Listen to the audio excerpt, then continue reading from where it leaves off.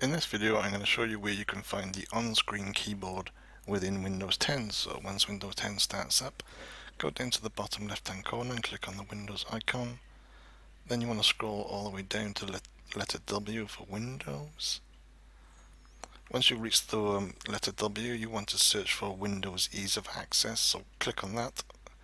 Then you should see the on-screen keyboard appear. Now instead of going through the whole menu system every time you want to select this option, what you can do is hold down the left key and you can drag it over to your desktop here, and we can see it should be here. It's now located here. So if I want to open the on-screen keyboard, it's as easy as that. You can also drag it down here to the bottom taskbar and it will stick here.